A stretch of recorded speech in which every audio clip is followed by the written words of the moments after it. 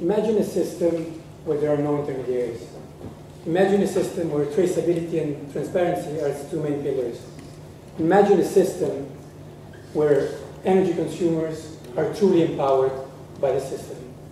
This is all possible thanks to the Sol blockchain. We want to revolutionize the way solar energy is crowdfunded, and we're going to do that through our own very much customized ICO.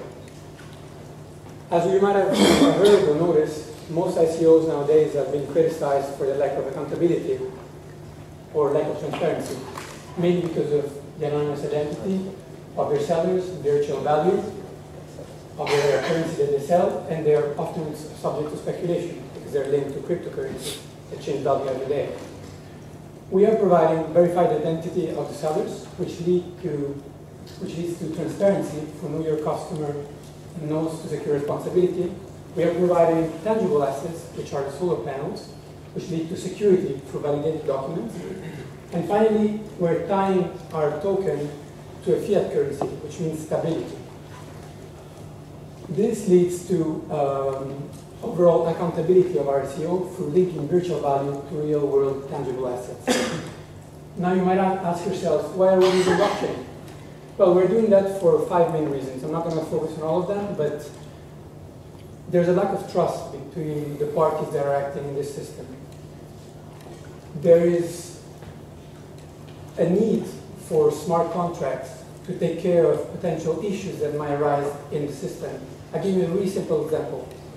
What if the solar panel company only installs 50% of the solar panels that it promised to install? So we have a smart contract for that. Everything is included in the smart contract. Everything is managed by the smart contract. So that everything that we do is covered by the smart contract. My colleague is going to go on and present you our system. Yeah. And we want to present you 2 things today. First of all is the demo for the basis of the blockchain that we have constructed over the last days, which is really simple, the basis. So the residents of a building wants to put solar cells on the rooftop of the building. They agree to this, and by a voting system through the blockchain, if the voting is done within the deadline and 100% accepts, the token is distributed, the shares are distributed, and everybody knows that everybody is in favor of doing solar projects. Of course, we want to make this much bigger. Remember, 16% of the world population is without energy today. That represents 1.2 billion people, twice the size of Europe, or the entire population of Africa. So of course, we need to bring in funds. We need to accelerate to scale up this solution to the energy access. So we do this by, of course, implementing the ICO that can provide money to it. Then we don't need, of course, any more of the voting system because the money is the voting system, obviously. We will need also a manager that can bring in the legal dimensions of it, a paper contract that is connected through the Oracle. And of course, also, as mentioned, we want the security of pegging the cryptocurrency to a euro. Also, the residents need, of course, to get rid of this. Therefore, the access to the marketplace in order to sell their token if they leave the building or whatever is also critical. Finally, we want also this to be much more connected. So we want the smart contract to send the money to the solar company that goes out and install it. It's by a step-by-step process. And in the end, they put up an IoT device that sends a signal that now the energy is flowing through the system, and then everybody in the circle knows the funding has taken place and the energy is now flowing. So now we'd like to go back to the thing before, is that the demo. In the demo, we'll show you only a piece of the solution. We are using Ethereum and the usual Ethereum development stack. We implement in Solidity, and it can be deployed on both private and public chains. So the piece of the solution that we are going to now show you in the demo is the voting part. So imagine there is a building owner. We can start with this. The building owner deploys some funds into the smart contract, and then he can start the campaign of voting. So the residents of the building, each of them can vote whether they approve installation of the solar panels on their building. So like here we see, like we change the counts to the resident. The resident votes and approves the installation. And then after a certain threshold is met, like here, the solar panel company can withdraw the funds available and actually begin the installation. So this is the part in the demo. And that's all.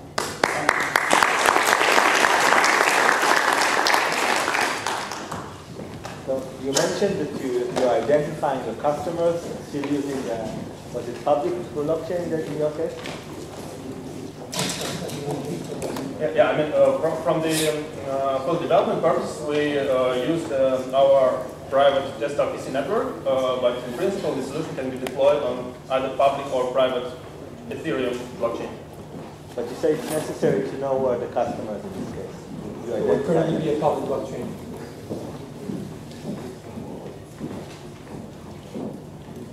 What is the business model behind it? Because you mentioned a lot of stake parties, and of course it's nice to give electricity to people, but how is that working? There could be multiple options. The one that we've been looking for is that the people that are investing money is basically providing a loan to the residents, and they pay back the loan plus an interest rate.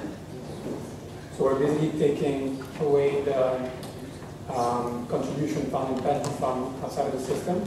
So we're basically working without third parties, which makes the entire system more efficient, and this is beneficial to the residents and to the entire community.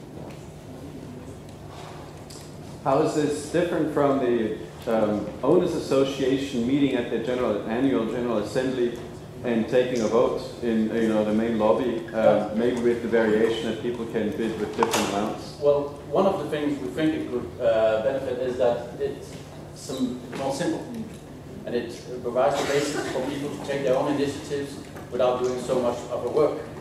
So, and we got out, of course, also the bank. But in order for people that just can say they want this, they want a solar panel on the roof, they take in the system. They don't have to check who's paid and build it up from scratch. They have a final offer, a final solution that is ready to go. So, what if there are two votes, one on solar panels on the roof and the other one on roof renovation during the same time, and they both get threshold funding? What's the question? Well, the residents won't.